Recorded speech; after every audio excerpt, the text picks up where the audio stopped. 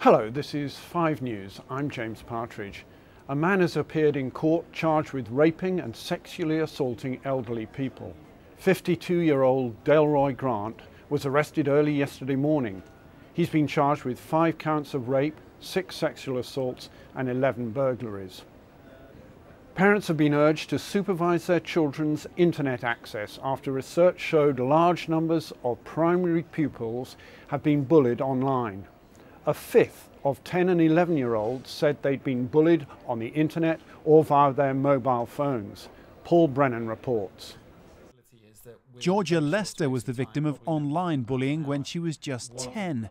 The Essex schoolgirl, who's still only 12, is now using her experience to mentor other victims. My advice, I'd definitely tell someone, your mum and dad, your teacher in your school, just tell someone. Try to ignore it as much as possible, and if you are being bullied online, such as MSN and Facebook, block them, or you can also report them as well.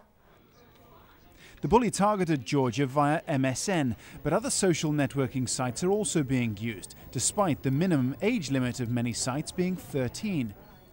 A survey of Year 6 pupils conducted to coincide with Anti-Bullying Week found 40% used social networking sites. More than 20% of them had been targeted by online bullies, and 22% of the children had no idea how to protect themselves from it. The industry is promising to tackle that issue. We've clearly had instances where people have used the chat system or used the wall to post offensive messages. Where that's happened, what we've been able to do is to give warnings to the users who've put the bad content on there. And then if they persist, we have a point system. They build up bad points just like on a driving license. And if they go too far, we'll take them off the site altogether. And the introduction of cyber mentors like Georgia is making a big difference to victims. It just helps them really talk and let their emotions out, and it's different talking to a cyber mentor than a teacher, because being like them, being young yourself, they feel more comfortable and not as awkward as they would talking to a teacher. Help is available. It's just a matter of asking for it. Paul Brennan, 5 News, Essex. Australia's Prime Minister has apologised to thousands of British children who were forcibly shipped there in the 1940s and 50s. The children had been promised a better life, but many suffered abuse and neglect.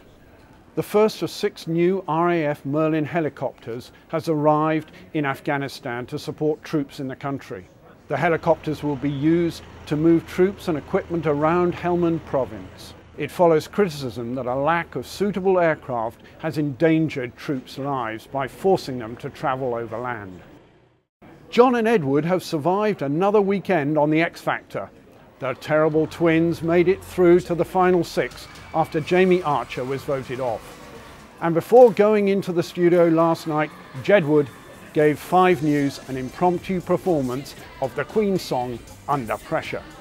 Pressure, pushing down on me, pressing down on you, no man has for under pressure.